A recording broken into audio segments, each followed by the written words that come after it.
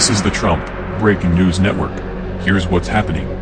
Donald Trump's new Russian scandal. We don't know how much is true, but we know James Comey behaved shamefully. Last Sunday on Meet the Press there was a rather odd exchange between Chuck Todd and Senator Lindsey Graham.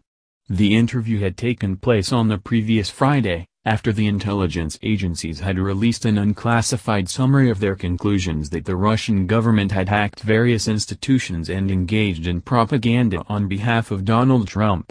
Senator John McCain said he simply believed the people in charge, while Graham, as is his wont, went on quite a bit more.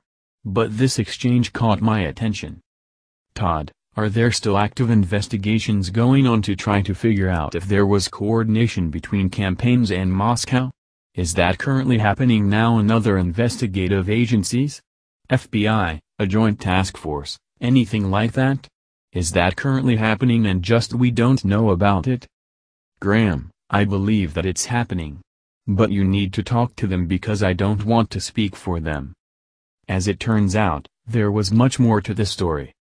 On Tuesday morning the Senate had scheduled two important hearings simultaneously, one for the confirmation of Senator Jeff Sessions as the Attorney General and the other a hearing before the Senate Intelligence Committee on the Russian hacking allegations, with the FBI's director, James Comey, making his first public appearance since the election.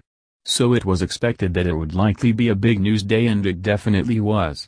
The Sessions hearing was interesting, but it didn't really tell us anything we didn't know about the man. It was the other hearing that raised more questions than it answered.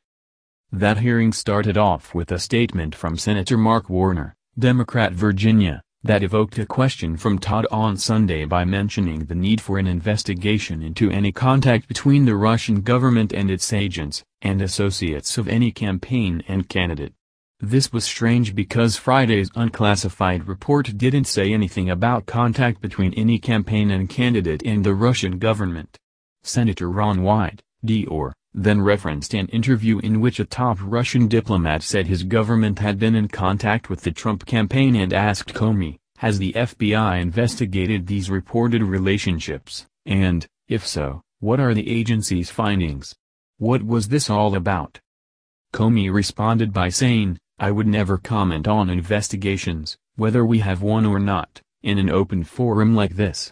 So I really can't answer it one way or another. Considering his notorious behavior with respect to the Hillary Clinton email server investigation, this naturally elicited some incredulous reactions, notably from Senator Angus King, I Maine, who followed up quickly by asking if Comey planned to answer Wyden's question.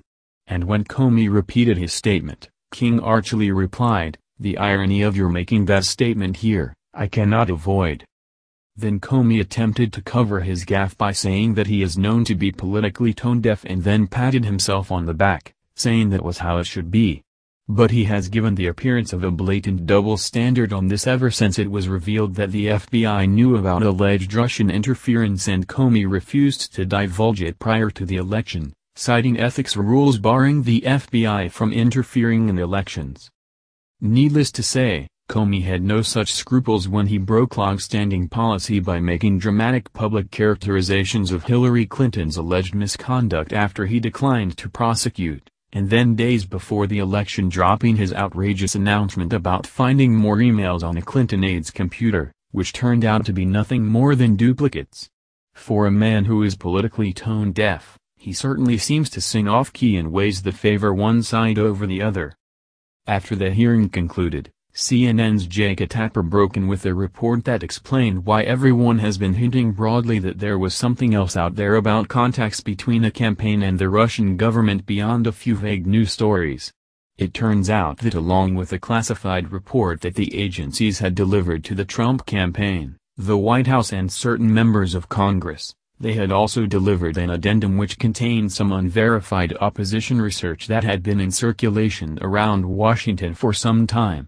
Indeed, it had reached the desk of McCain, who personally passed it on to the FBI. CNN reported that a former operative for the British intelligence agency MI6, who had proved to be a credible source in the past, had produced some reports alleging that the Russian government said it had compromising information on Trump and that there had been contacts and deals made between Trump campaign associates and Russian agents. BuzzFeed subsequently, and perhaps rashly, published the alleged contents of these reports or some of them. It's quite likely you've heard about that. Allusions to this matter had already bubbled up in various places over the past few months, notably in this article by David Corn in Mother Jones and Senator Harry Reid's scathing letter accusing Comey of holding back explosive information about Trump's Russian ties in the days before the election. These stories were all dismissed after what now appears to be a false story fed to the New York Times by the FBI, declaring that there were no connections between Trump and the Russian government. But the reason this became breaking news yesterday was the fact that the intelligence services thought it important enough to pass along to Trump, the Obama White House and designated members of Congress. It must be acknowledged that the information in the addendum has not been independently verified, at least as far as we know. Presumably an investigation is ongoing. According to a comprehensive article in The Guardian, the FBI sought a secret warrant under the Foreign Intelligence Surveillance Act for permission to conduct surveillance on certain Trump associates last summer and originally was turned down. There have been additional reports that such a warrant was granted in October. So a healthy dose of skepticism is called for, as always, when it comes to this fast-spreading new Trump scandal. There are many reasons why a foreign government might say it had compromising information and illicit ties to a presidential candidate, even if it's not true. But according to the Guardian article, at least some of the early reports did turn out to be true. It's also true that some of Trump's mysterious campaign behavior, or the odd circumstances under which pro-Russian language was injected into the GOP platform, might make more sense in light of this timeline of events. This is far from the end of this story, and we'll undoubtedly know more in the coming days. All we can say for sure right now is that this is a perfect illustration of the way Comey improperly inserted himself into the election. These scandalous rumors connecting Trump to the Russian government information are unproven and unverified, and the FBI director was right not to reveal this material prior to the election.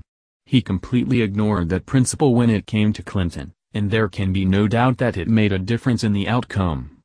The fact that Comey clearly knew at the time it was at least possible that Trump had been compromised by a foreign government makes his decision even more shameful. This has been the Trump Breaking News Network. Please subscribe and share to stay up to date on the latest news about our president. Be informed.